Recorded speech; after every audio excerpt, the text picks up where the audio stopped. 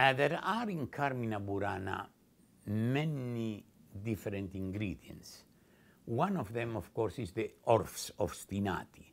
There's nothing new in Carmina burana. It was in Dermont or in the Kluge, Dazzudine, Deutermont, the children who robbed the moon from the sky to sell it.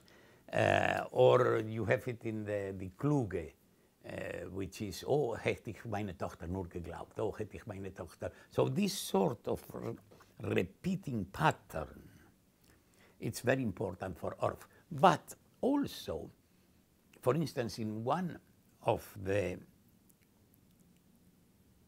songs of the soprano, he puts an incredible old organ with the second horn, the contrabassoon, and the bass clarinet.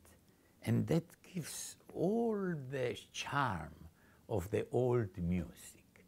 So Orff would tell you that if you want to get inspired, you don't need to go 100 years, you should go 500 and go to the medieval music.